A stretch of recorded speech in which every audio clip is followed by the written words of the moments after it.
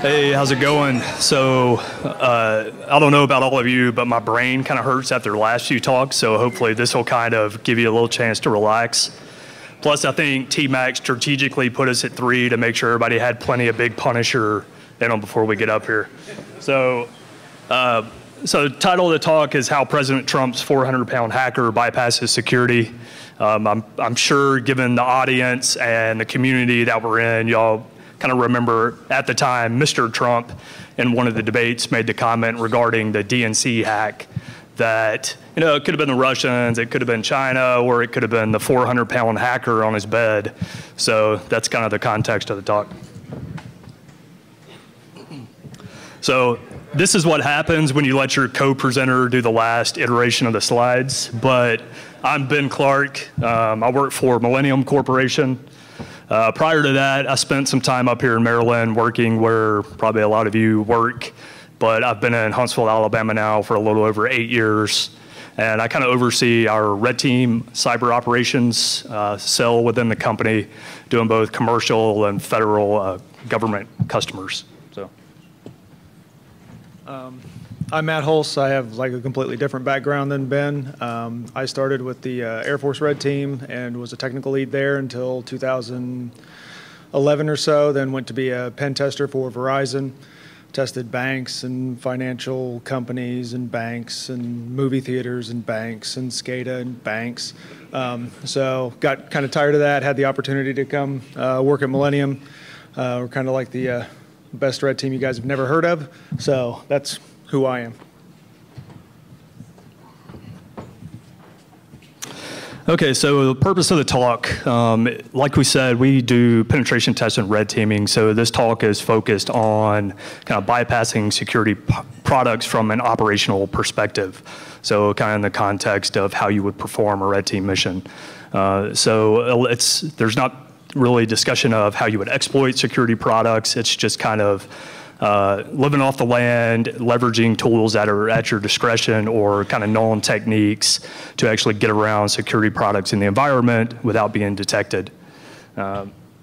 So it's kind of a low-tech presentation. Matt will kind of go into a little bit of custom stuff, but it's kind of leveraging, as I said, kind of what's at your disposal to kind of bypass the products and then gain some kind of execution or get to a place where you can have some kind of impact for the operation.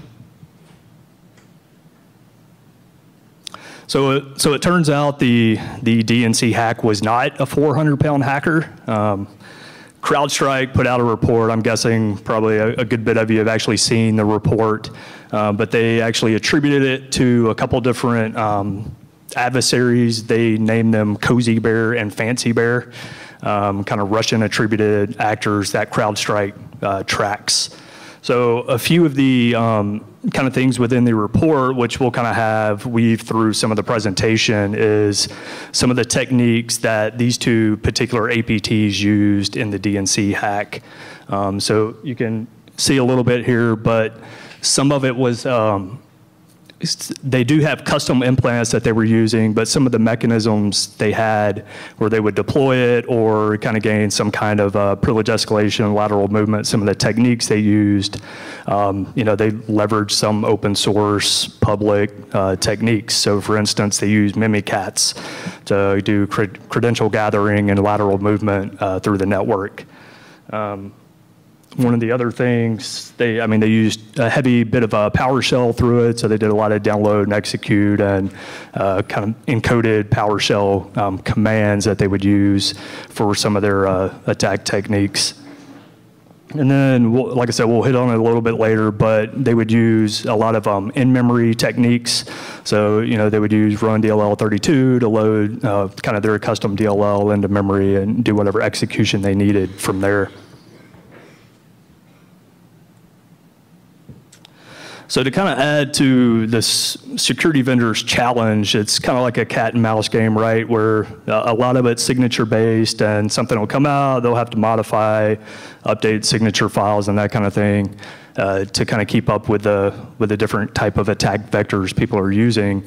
So it's definitely a hard problem, and to kind of compound that challenge, you have probably thousands of pen test companies now, you know, so many security researchers doing presentations such as kind of what we heard today. And I was kind of preparing for the talk and just doing some research and ran across a pen testing blog or forum where somebody just posted something like, hey, I can get around almost every security product, having some trouble with Kaspersky and need some help. And you just have everybody injecting different techniques that they use in pen test settings or whatever. So they use PyDEXE, which was also used as part of that CrowdStrike report that they had in there. So PyDEXE, obviously with Metasploit and those kind of open source tools, there's a lot of ways to encode payloads and those kind of things that kind of have a lot of they're very effective in some cases. And then if none of that works, you can use quantum attacks to get past Kaspersky, but that's way above my level. So now I'll turn it over to Matt. All right, so originally we'd kind of had one format for this presentation that was going to follow the flow of kind of like our pen testing and red teaming methodology. That's kind of fell to the wayside. So some of these slides work with it. Some of these slides are kind of like, okay, that came out of nowhere, but that's why this slide is called pre-op. These are kind of the things to think about before you start any operation, at least as far as I'm concerned when it comes to red teaming and stuff. First is custom is always best. If you have the means to develop custom C2 and you have the means to develop and implement any kind of custom tool on your end, that's great, go for it. The alternative to that is living off the land and using what's available on the machine. The things that you want to kind of avoid if possible are the big name brand pen testing tools that are out there. Metasploit, Empire, Cobalt Strike, things like that. If you can avoid that, I would, and we'll get into a slide here in a little bit that kind of talks more about that. I always take the stance that if a human is looking at what I'm doing, then it's already game over. So I'm not too big a person on like trying to pack my executables or trying to obfuscate them or do things that would make these things difficult to find and see, because it takes time out of my day trying to do that stuff, and it doesn't in the end help anybody. But again, this is from a red team perspective, so there's some expectation that the customer will not like take our stuff and ship it off to AV or anything like that. So let's see, execute in baby steps. That's just because so many times I see people build their entire C2 infrastructure, fire their first phishing emails, and nothing seems to be working. They know that everything's good, but because they didn't take the time to step through everything that they were doing, they fat-fingered an IP address in the initial C2 setup, and that's why nothing's working. It's got nothing to do with AV. It's got nothing to do with really smart users that won't do any spear phishing campaigns or anything like that. It's simply because they screwed up. So let's see. Yeah, infrastructure is cheap, so don't stay in the same place. This comes into the executing in baby steps, and then as we start to talk about some of the sandboxing and things like that, what you want to do is maybe conduct your assessments in phases, and that includes where you launch your attacks from. So I might send, and we'll talk about it here in a minute, I might send a first phishing email to gather some information. That's time to change infrastructure and come from somewhere else for the next phishing email that might be trying to get you some kind of initial foothold or access into the network. And okay, gather intel from everywhere. I always put this slide or always put this bullet in here, and I always mention, looking at job postings and stuff for security products that are in use, and I don't think I've ever once actually done that. But other things you can do are look at security product vendors and stuff like that, especially if you test like large companies or Fortune 100 companies. Security product vendors love to brag who's using their products, so you can generally find that. It's a little more like a reverse approach to figuring out products that are in use, but that's just some good open source means to get information. Okay, so now that we've kind of talked about some of that initial stuff, let's talk about getting access, our first foothold into our target environment. The easiest thing you can do is bypass all of it together, and if you have the means to access and do social engineering or physical access to a system, that's going to save you a whole world of hurt in trying to set up and conduct phishing campaigns. But that's not always an option, and understand that. So social engineering options that have worked for me in the past, I wind up getting VPN credentials, and I'm able to just connect into a network and bypass all layered security there because I'm coming in as a trusted user. So just pick up the phone and call somebody. If that's part of your engagement, that's always worked really well for me. The other option is physical access. Again, that's generally not in scope on some engagements.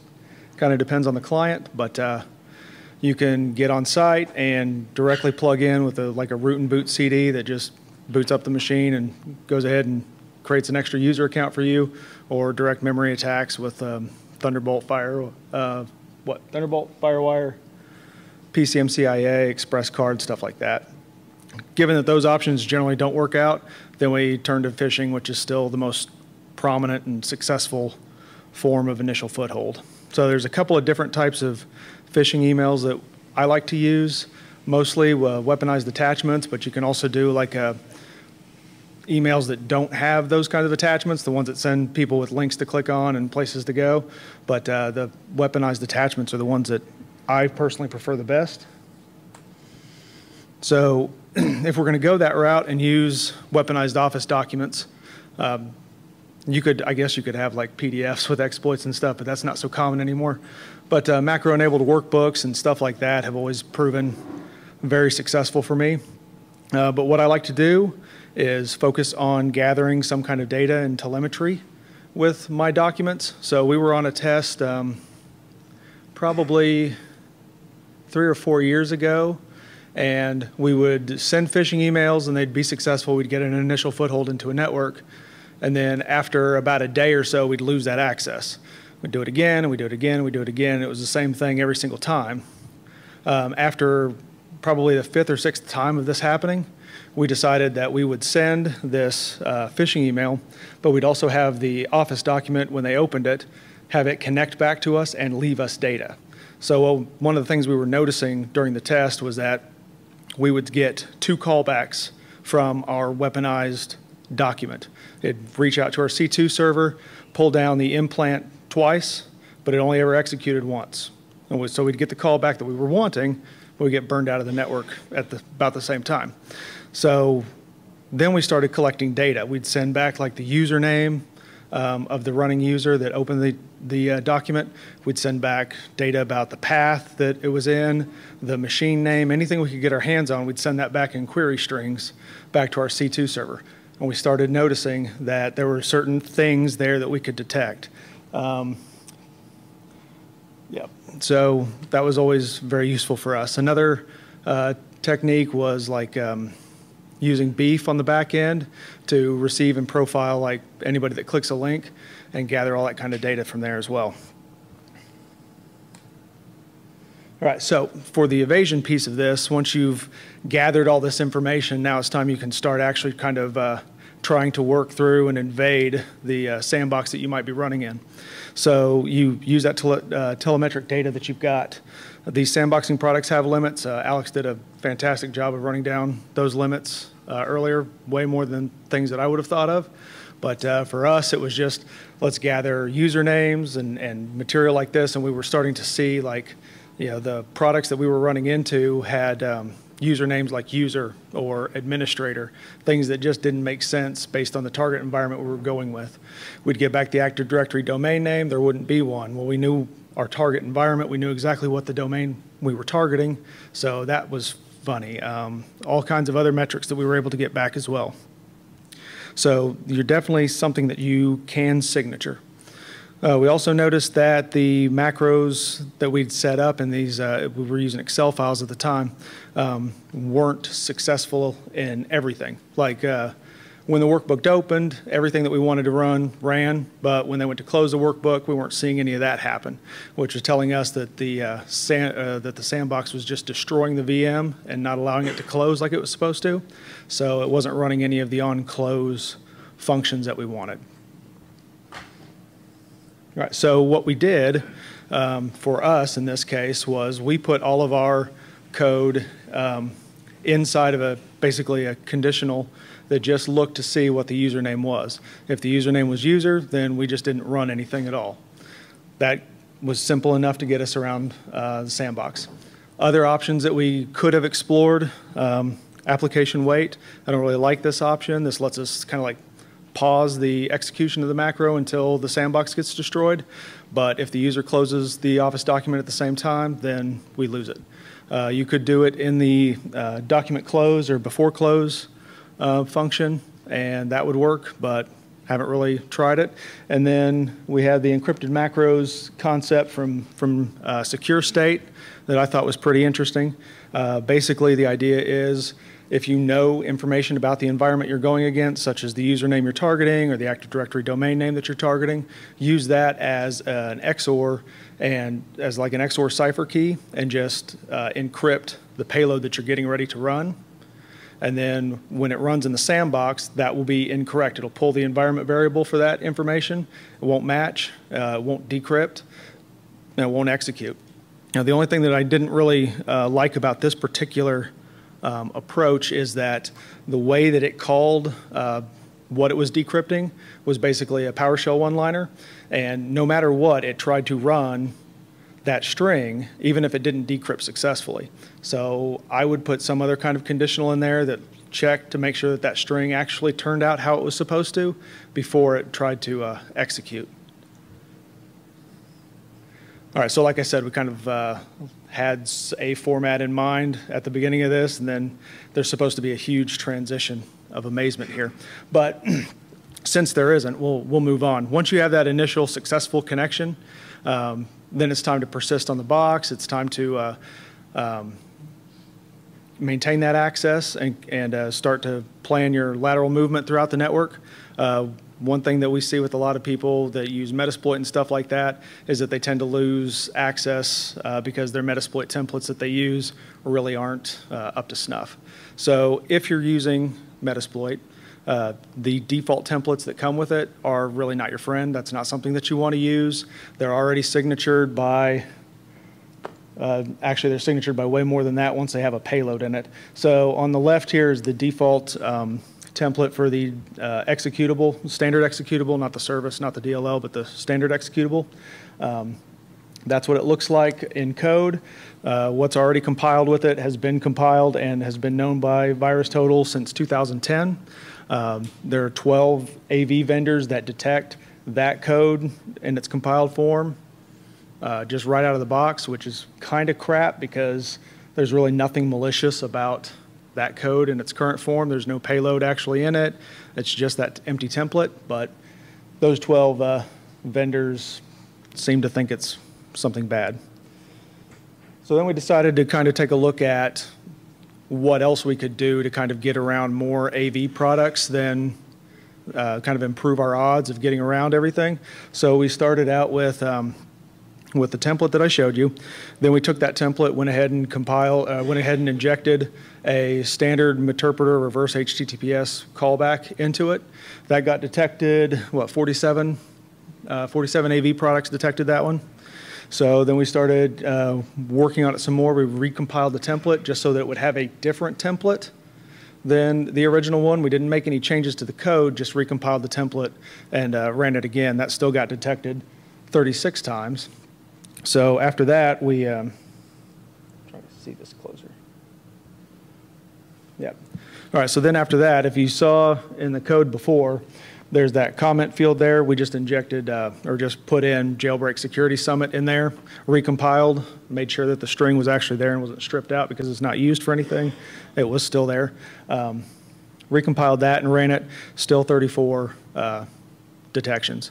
So our odds started improving once we started mixing, started really changing the way that template functions. One thing we did was print the template, print that comment string out to the console before we ran the payload.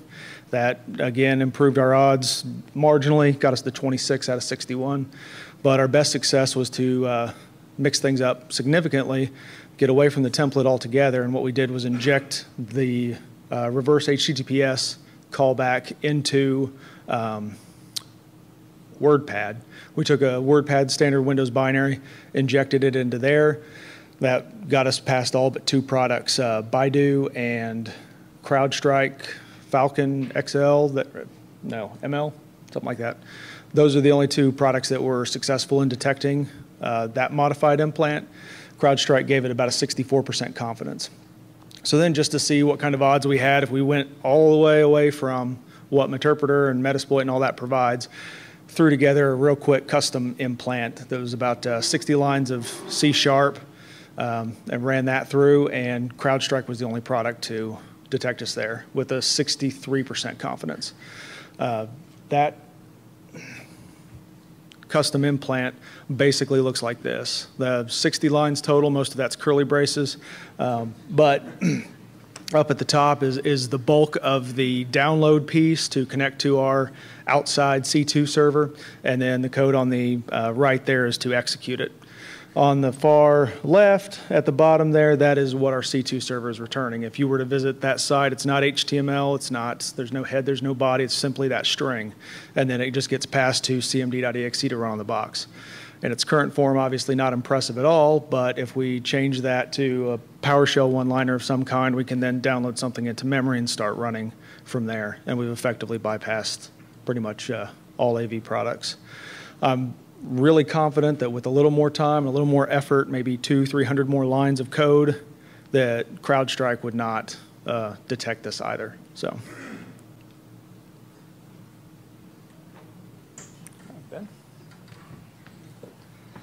So we'll shift gears a little bit here and kind of get into code signing certificates. So as Windows has implemented new security features such as App Locker and with Windows 10, Device Guard, which we'll talk about here in a slide or two, you know, completely unsigned malware isn't as effective as it used to be. I mean, so, you know, malware authors and us in the kind of red team community had to kind of look at different mechanisms we could use to try and bypass when there are code signing restrictions for applications. So in the context of App Locker, which we'll talk about in a second, one of the things that we would look to do is just use whatever the trusted binaries are, and it might be a kind of unintended functionality within it, but you would just kind of use, again, kind of what's there and available. One kind of interesting report I ran across, it was from IBM X-Force, I think it was from 2015. They put a report together kind of going over kind of banking Trojans and malware and kind of dark web and all that kind of stuff. But they kind of coined this certificates as a service. And they actually found a few sites where stolen code certificates were just being sold on the black market, on the dark web. And you could go buy one for a couple $100 or something that you could then use to sign your code, your malware. So when we get into application whitelisting, specifically kind of in this context and some of the examples here is dealing with Microsoft App Locker is what we were looking at.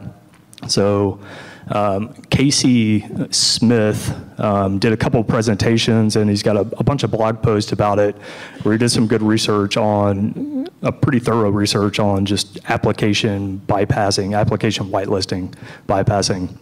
So he did a ShmooCon talk back in 2015, and then he's got a Git repo out there that he's got a bunch of kind of scripts and different mechanisms to do things. So one of those, he calls it all the things, but it's just a DLL that he's built that has 5 different kind of app locker bypasses that he did some research on and are known to work. I won't cover all of them, but one of the most interesting one is the first one there, the RegServe 32. So you know, it's a Microsoft binary. Default, it's in the .NET load, so as long as you have that, it should be on the box. And kind of one of the interesting things that he found is you could give it this /i parameter and then feed it a HTTP or HTTPS URL. And it'll actually go out and download a script file that you put in, and it will, reg32 will load it into memory and actually execute it for you. So you don't even have to host anything on the box that could get picked up by AV or a different security product. You can just give it the URL you want it to download and do it that way. One of the nice things about RegServe 32 is it's proxy aware, uses TLS. So, you know, if you're in the user context and proxy is configured, you know, you should be good to go. There were a couple other interesting ones. Obviously, one of the ones he did there at the bottom was the run DLL 32, just to load a custom DLL, which kind of going back again to the CrowdStrike report is definitely kind of a known technique that an APT would potentially use.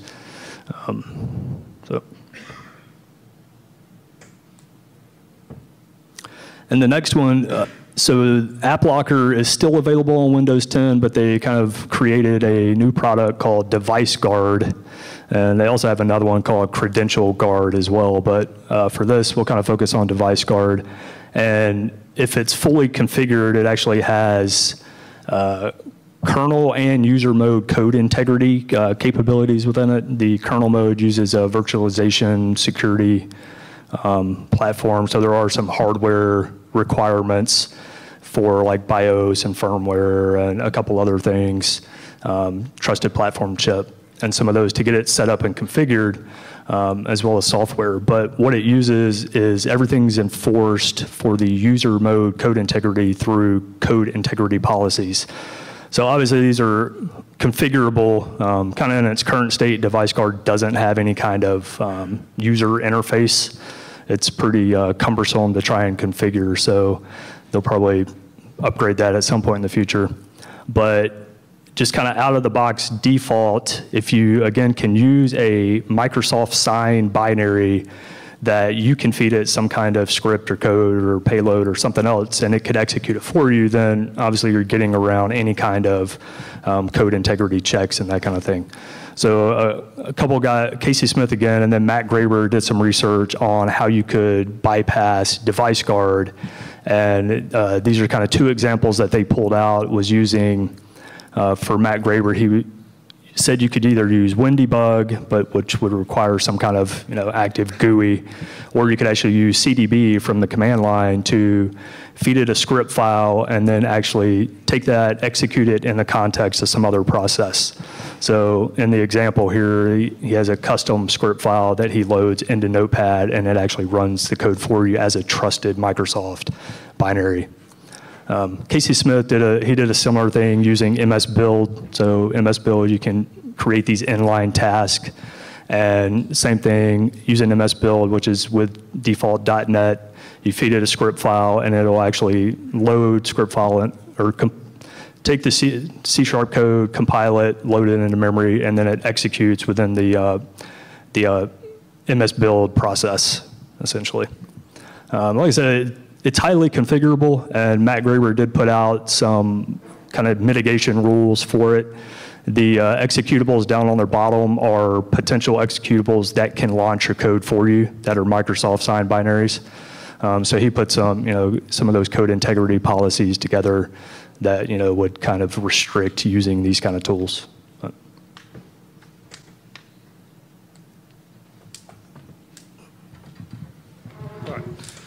So a few more thoughts that we kind of had that we thought we'd bring up. If you are developing your own custom C2, your own custom tools and things like that, there are a lot of things that I think are important to consider when you're doing that. They all kind of fall into the idea of being dynamic, being specific to the system that you're running on. So if you look at the processes names that you're running, the registry keys you're polling, the names on disk, the mutexes you create, all those kind of things, the pipes that you generate, make those specific and tailored to the environment that you're in, and then post that information back to your C2 platform. So especially if you have staged persistence on a system, or in an environment, I should say, where you have one stager, that starts the persistence process up, and then it invokes the next stage and things like that. Keep those stages encrypted on disk, but keep the keys to them on your C2 server. That way, if someone's really wanting to look at some of your larger payload sets, you don't wind up losing any of that to a malware analyst or anything like that. So. All right, privilege escalation. We've had some circumstances where that hasn't worked out very well for us, especially Mimikatz and trying to inject into LSAS and stuff like that. One thing that we've found that's been very useful for us to get around it is to take sysinternals tools like procdump and just dump the LSAS process to disk and then post it back to our C2 infrastructure, bring it back home, and then we can use Mimikatz offline to dump everything out of memory. If that's not an option and you can't get the dumps to work, or you don't have sufficient access, there's a particular product that comes to mind that will prevent you from injecting into LSAS and prevent you from doing these kind of things. If that's not an option to you, userland keyloggers still work very well, especially on admin workstations where they're command line proficient and they're constantly making net use connections and talking to other systems and typing in their password outside of UAC prompts and credential dialogues. The other options available are going low and slow, going low tech, and just searching disks for password files. That's, you know, unattended configuration files, login scripts, stuff like that. I mean, it's not sexy stuff, but it works and it's not going to get caught. It just looks like normal traffic for the most part. All right, so finally, for me anyway, stealing data and data loss prevention and stuff like that. We've had circumstances where we get caught doing things that are just stupid, connecting to dozens of file shares and pulling back tons of files and stuff like that. As a user that wouldn't normally do those kind of things, that's suspicious and can get you caught. However, if you pretend to be the backup service and you invoke your SE backup privilege as the backup operator, then you can steal whatever you want, and for the most part, no one's going to question it because it's just a normal backup. So a fantastic tool for that that's already on the box is RoboCopy. So RoboCopy with SE backup privilege is like the 400-pound hacker backup solution. So definitely take advantage of it. It's a fantastic way to obtain data and collect information. All right. Any questions? Rough, quick. Ben, got anything else? I think so. All right. All right. Those are.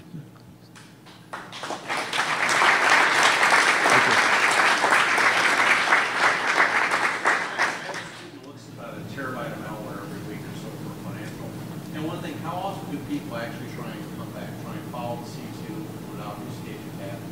Or do most people, they find it, they say, you know, this page is like noise. I caught something they feel good about themselves. So the closest we get generally is once they've rooted us out, they've figured out where we are, they've created their indicators of compromise and taken us out of the network from every place possible, then they just block our IP and they're done. There's no, yeah, they're happy, and but again, that's where, you know, changing our C2 infrastructure now is important so that we can move on. Of course, we typically have more than one type of implant in place. So while they've burned us out this way, we've got our other callback that's waiting for us to. Humorous. Okay, they feel good about themselves. They killed them now. That they must all be over. Right. Yep. All right. Thank you.